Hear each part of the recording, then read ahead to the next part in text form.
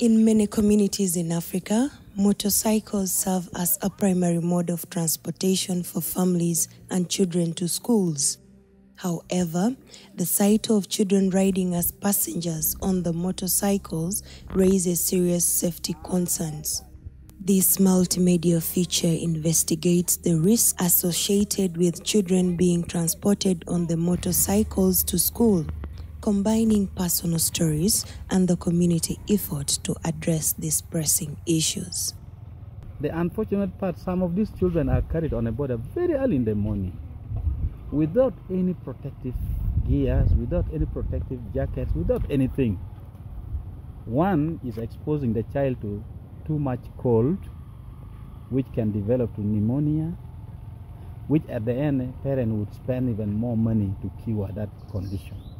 Each morning, streets in Gulu City are filled with families and boda riders as they navigate the hassle of getting children to school. For many, hopping on motorcycle is the norm, but beneath this everyday routine lies a troubling reality. Joe, 11 years old, eagerly climbs on his rider's motorcycle each day at 6:30 a.m. for the ride to school. It is fun and fast, he says. Unaware of the dangers, unfortunately, statistics reveal that children like Joe are at a heightened risk of injuries. Every day, 2 children perish in motorcycle road crashes.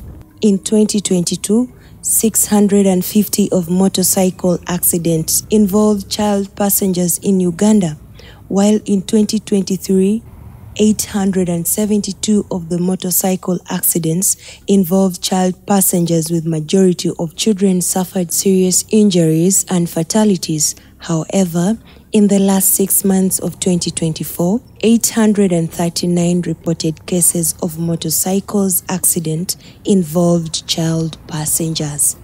We are getting challenges because we always think that it is only traffic to handle this. For example, even if we are to conduct operations, you cannot chase a boda that is carrying 3 or 4 children. You are causing more problems.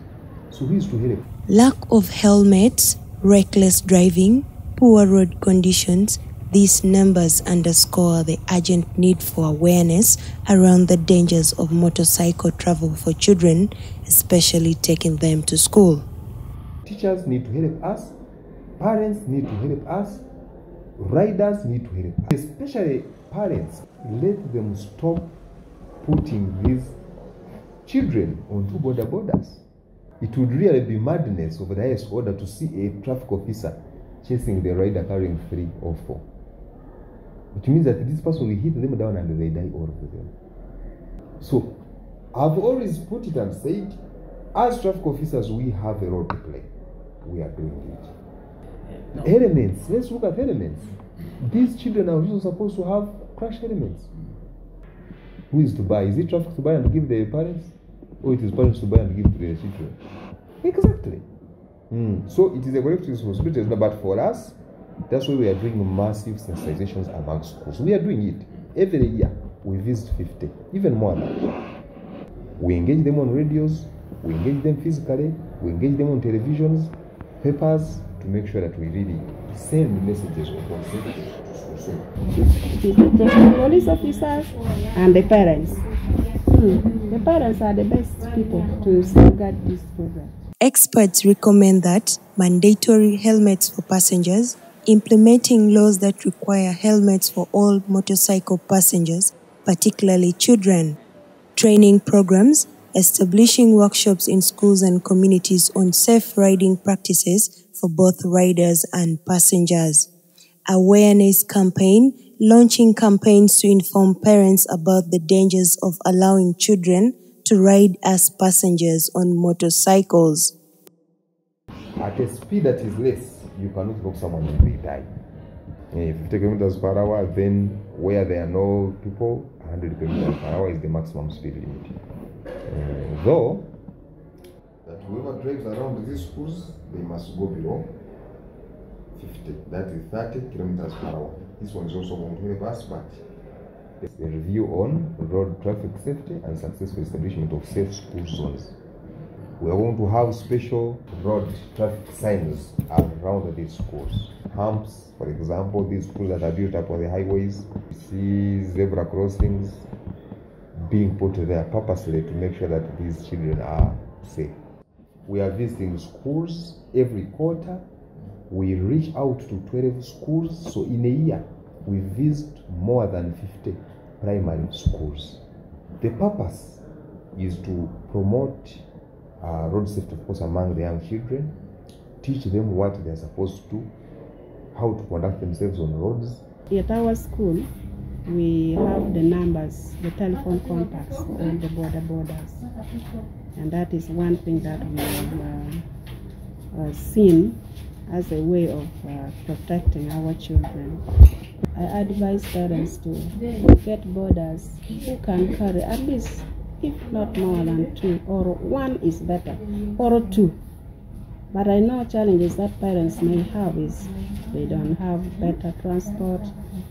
Children come from very far away to that school the parent wants.